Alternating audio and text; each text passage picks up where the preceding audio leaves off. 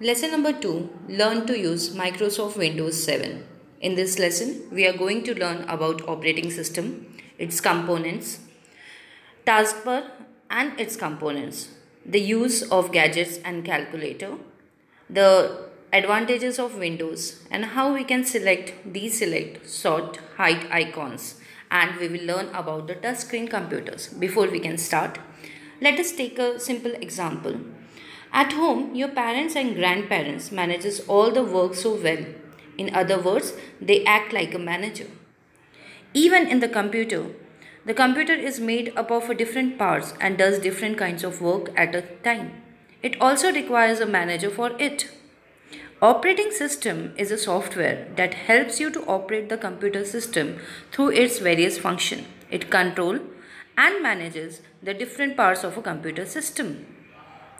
There are different types of operating system. Some of the popular operating systems are MS-DOS, MS Windows, Unix, Linux. Now let us learn more about Microsoft Windows. When we switch on the computer, the operating system gets loaded into the computer memory. This process is called as booting.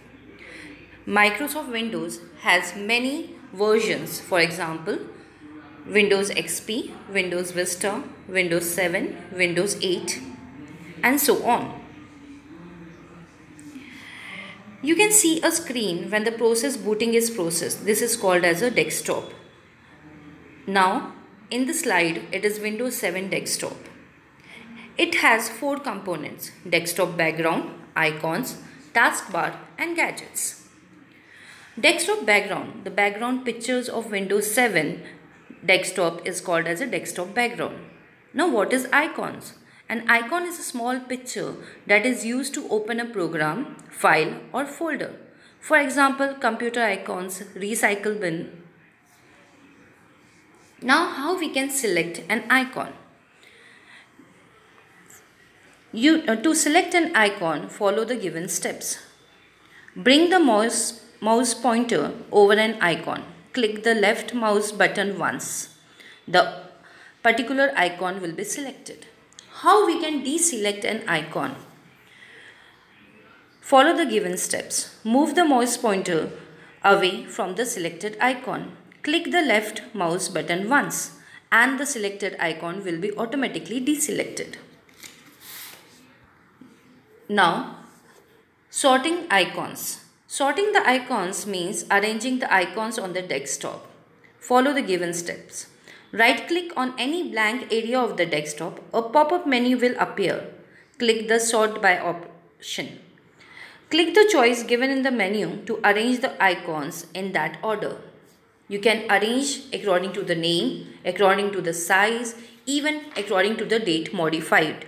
Or even you can select Auto Arrange Icons. The computer will arrange itself the icons. Now how you can hide the desktop icons? You can hide all the icons on the desktop. Follow the given steps. Right click on any blank area of the desktop. Click View option from the pop-up menu. From the sub-menu, click the Show Desktop icon to uncheck it. All the icons will be hid. To unhide the icons, you need to click on the Show Desktop icons.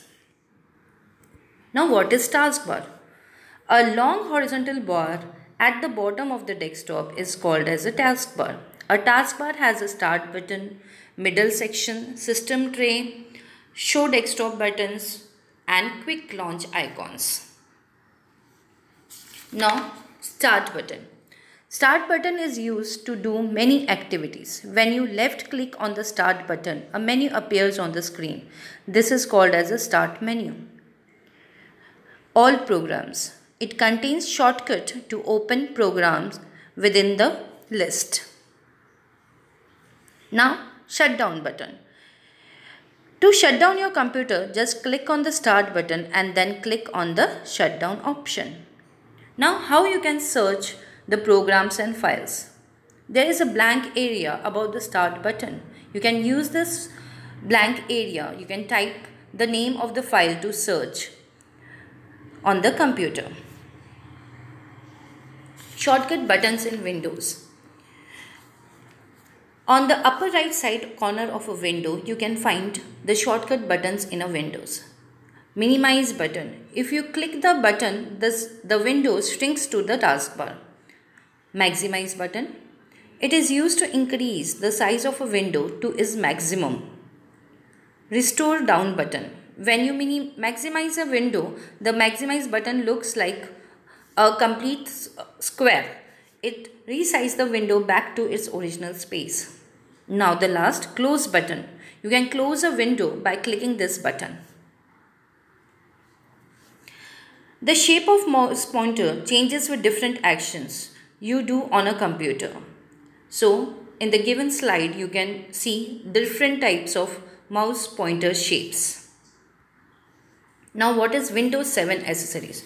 You have already used 3 of the Windows accessories commonly used by everyone, that is Paint, Notepad and WordPad. In this lesson, we will learn about the Windows 7 calculator and how to use it. To follow the given steps, click Start button, click All Programs, click on Accessories. From the sub-menu, click on Calculator. Calculator is used to do simple sums. Now, touchscreen computers. You have learned that a touchscreen computer allows you to control it with the touch of your finger.